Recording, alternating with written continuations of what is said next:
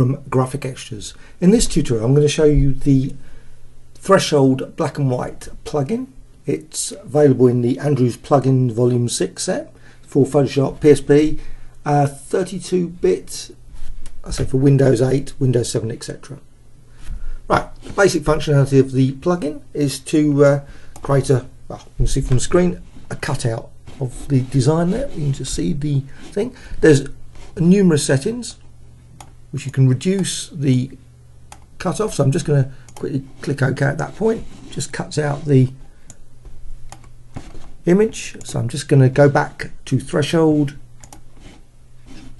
thing, 50%. There's other options here. There's various sort of emphasizes the red channel, extreme settings. It creates interesting variants of, and it really depends on the actual cutoff as well as the other settings here to show various. This one's a grain one, creates a grainy effect, an inverted effect, so obviously you just got the white, so I'm just going to go the other way. It's the other way around. Right, that's the cutoff setting, so which you can increase, obviously, just to create a sort of like cartoon sort of sketch basic image. Again, let's go quickly back into the plugin.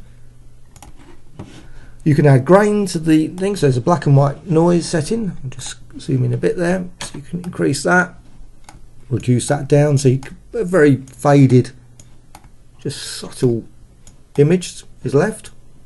You can also add the red channel for the noise and green channel. Also, you can limit the black. So I'm just going to just reset that so you can see it a bit more clearly. Just extending out, so basically it goes towards the white, and in this case goes the other way, so reduces down.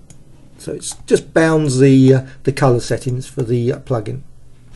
As with all the plugins from the Graphicxtras range, there's various blend modes. There's options here. You can see a drop down here. Just go over various things. So you can just see the green. Just go through those. You can just see the outline still. There, various color modes. Also, you can modify the color. So this just randomizes these color settings, which you can obviously just manipulate yourself. So I'm just going to click OK at that point. So you can create a interesting sort of unusual color cutouts. Very quick and easy. Go back into the plugin again, and there's also other options such as effect modes, where you can apply the effect as smear or blur. Also, there's a post-processing, so once you've got this result, you can actually apply additional settings. So this is actually adding a gradient overlay, and you can randomize that. So I'm just going to click through those, and they can be blended in different particular ways. Just gonna so on and so on. Anyway, the plugin can be used to create thousands of different designs, color designs. It can be used in Photoshop Actions as well as Photoshop scripting. Also can be used as a smart filter, so you can apply it multiple times and modify multiple times during the creative process. Anyway, that's a plugin from the Andrews Plugins Volume 6 set.